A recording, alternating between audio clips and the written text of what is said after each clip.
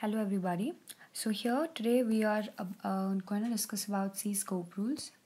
So basically what is a scope? Everybody knows what's a scope. Like scope in any programming, any programming, it is a particular region of the program where a defined variable can have its existence and beyond that variable it cannot be accessed. So like where the scope is nothing but the life of a variable. So there are three places where variables can be declared, that is inside a function or block that are called as local variables, outside of all the functions which are called as global variables, in the definition of the function parameters which are called as formal parameters. So we all are familiar with such kind of variables, but I want to explain with some detailed programs. So here, local variables. Variables that are declared inside a function or a block are called as local variables. They can be used by the statements that are that are present inside that particular function or the block of code, and they are not known to the functions outside their own. Global variables. So whatever variables that are declared outside a function, usually on top of the program, are known as global variables, and they hold their values throughout the lifetime of the program, and they can be accessed by any function.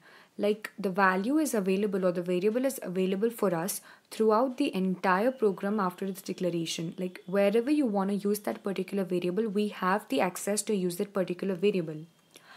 So then coming to formal parameters, these are basically treated as local variables within a function.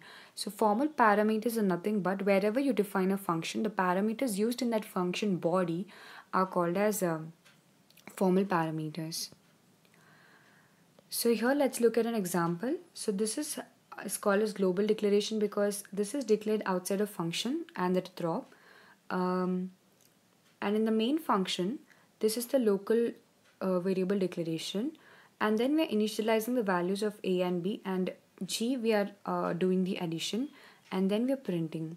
So when we print, the value of a would be 10, the value of b would be 20, and the value of g would be 30, that is 20 plus 10. So this is how the declaration goes on. And we can also have the program in such a way that we have the same name for local and global variables. For example, here we have considered global variable as g, which is equals to 20, and again we are declaring the local variable g as 10, but the value of the local variable inside the function will have the preference. So when we print the value, 10 will be printed. Formal parameter example. So formal parameter example, in this program we can see that we are initializing a, b and c as a few values, that is 10, 20 and 0, and print value of a in main. So in main block, a value is 10, so it will be printed as 10, and then we next coming to this c is equals to sum of a comma b. So formal parameters are the parameters that are present in the function. So here we are writing a function to add two integers. So this particular parameters are called as formal parameters. So whenever we are calling this function, actual parameters, there's a term called actual parameters. Actual parameters are the parameters that we use when we call the function. So here c is equals to sum of a comma b. We are calling the function sum of a comma b. So here in this particular declaration, a comma b are called as actual parameters. So here the value of a is 10 and b is 20.